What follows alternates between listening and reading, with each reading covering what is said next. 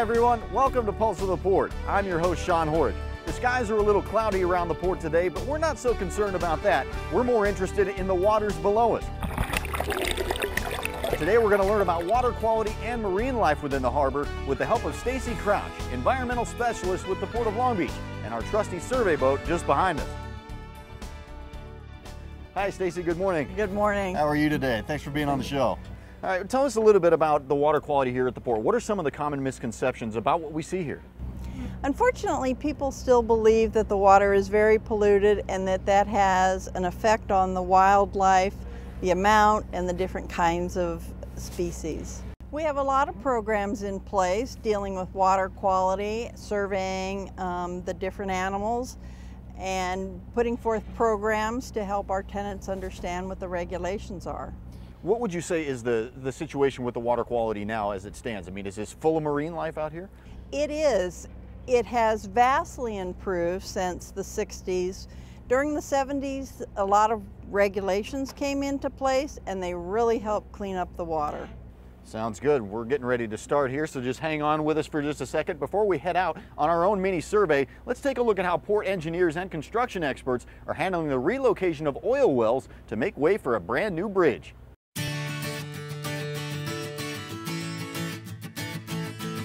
Building a bridge is one of the more complex projects in the construction world.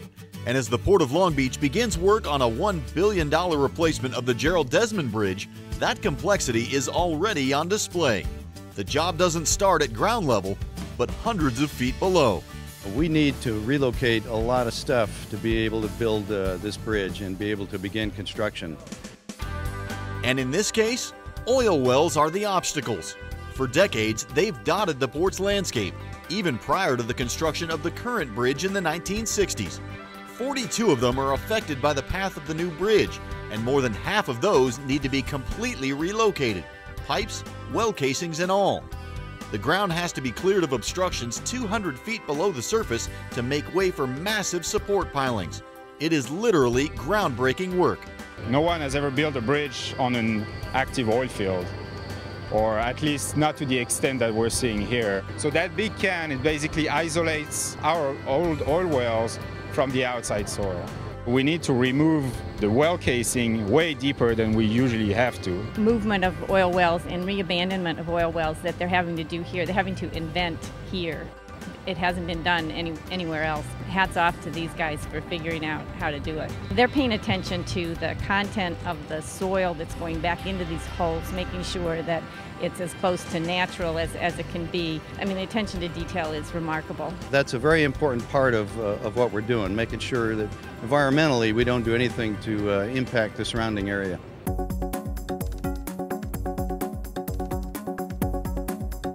Projected as the second largest cable-stayed span in the country, the new bridge will have major positive impacts on the region, giving the largest ships on the ocean clearance to access Port of Long Beach terminals and improving cargo and vehicle traffic flow while providing 3,000 construction jobs a year over the 5-year project.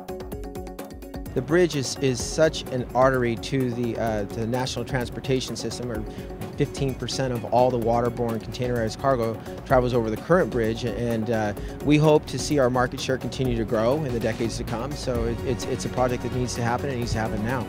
We're putting a lot of construction people to work, and of course this bridge is vital to the national economy, so once it's replaced, that'll create jobs regionally and across the country. So it's a very important project to the port and to the country. If you'd like more information, please visit newgdbridge.com.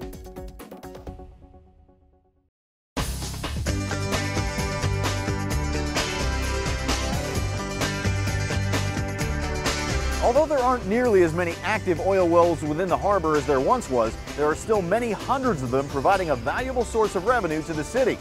We've just gotten underway, and when we return, we'll see how vessels impact water quality here at the port and how iron ore is becoming a hot new export. Stay tuned.